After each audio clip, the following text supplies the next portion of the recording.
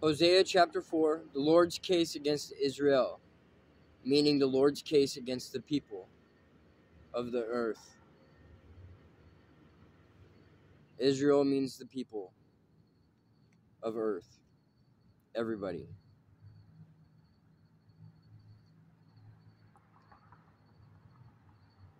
Hear the word of the Lord, O people of Israel, O people of Israel, O people of the earth. The Lord has brought charges against you, saying, there is no faithfulness, no kindness, no knowledge of God in your land. You make vows and break them, you kill and steal and commit adultery. There is violence everywhere, one murder after another. That is why your land is in mourning, and everyone is wasting away. Even the wild animals, the birds of the sky, and the fish of the sea are disappearing. Don't point your finger at someone else and try to pass the blame. My complaint, you priests, is with you. So you will stumble in broad daylight, and your false prophets will fall with you in the night. I am the only prophet of this earth right now until the return of our Jesus Christ. Anybody else that says so on this planet is wrong.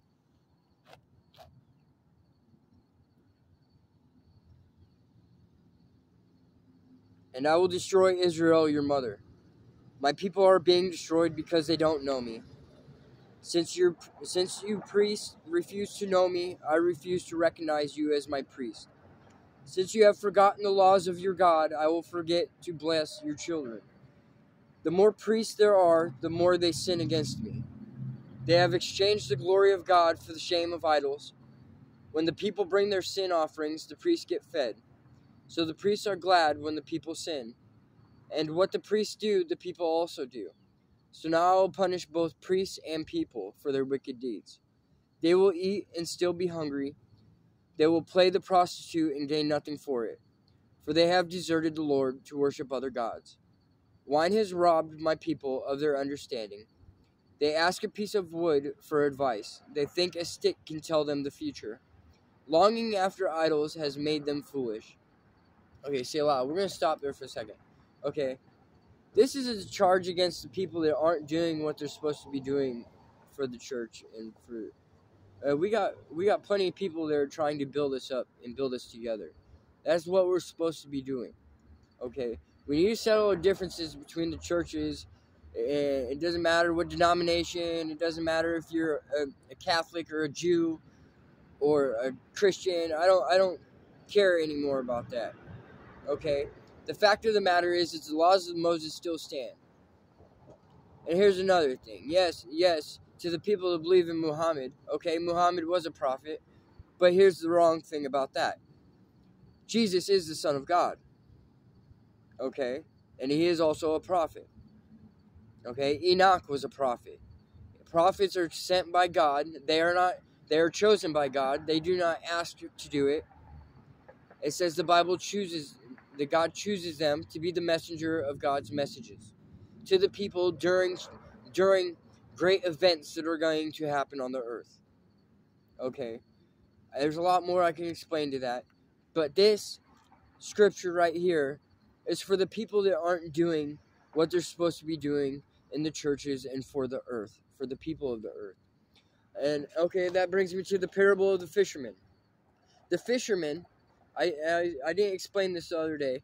Okay, the fisherman is the priest and the people in the church. Okay, they're supposed to be going out, or the Jews, or anything like that. Anybody that knows the knowledge of this book knows what I'm talking about and knows that this is happening if they've read this book fully. Okay, we're supposed to be acting as the fishermen and going out, and the earth is the sea. And this is a new parable that I was taught to teach. The only part that this is written in is in the apostles, and Jesus never finished teaching it. Okay? I have been taught this. Now, the earth is the sea and the fish are the people. The fishermen are the priests and the people amongst the church that are supposed to be going out and fishing for the people. Okay? We're supposed to be bringing them in and uniting the world, all the colonies, all the faiths, all the religions, into one before the return of Christ. This is what we are supposed to do, and this is what it's telling me that I was sent to do. And this is what it's teaching. That is one of the first things it taught me, is that it says that I will be the one to unite the world before the return of Christ. Oh. Wine has robbed my people of their understanding. Hold on, let's back up. And what the priests do, the people also do. So now I will punish both priests and people for their wicked deeds. They will eat and still be hungry. They will play the prostitute and gain nothing from it. For they have deserted the Lord to worship other gods. Wine has robbed my people of their understanding. They ask a piece of wood for advice. They think a stick can tell them the future. Longing after idols has made them foolish. They have played the prostitute, serving other gods and deserting their God. They offer sacrifices to idols on the mountaintops. They go up into the hills to burn incense. In the pleasant shade of oaks, poplars, and terebinth trees, that is why your daughters turn to prostitution, and your daughters-in-law commit adultery. But why should I punish them for their prostitution and adultery? For your men are doing the same thing, sitting with whores and shrine prostitutes.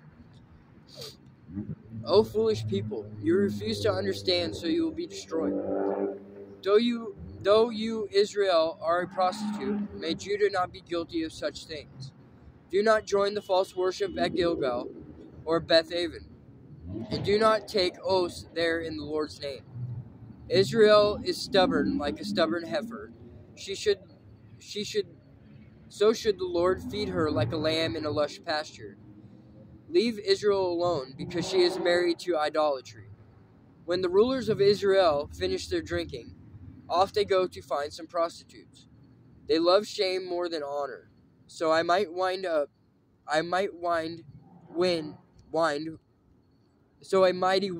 will sweep them away. Their sacrifices to idols will bring them shame. In Jesus' name I pray, amen. It says if we're not building, if they're working for the church, that means they're not working against us. In Jesus' name I pray, amen.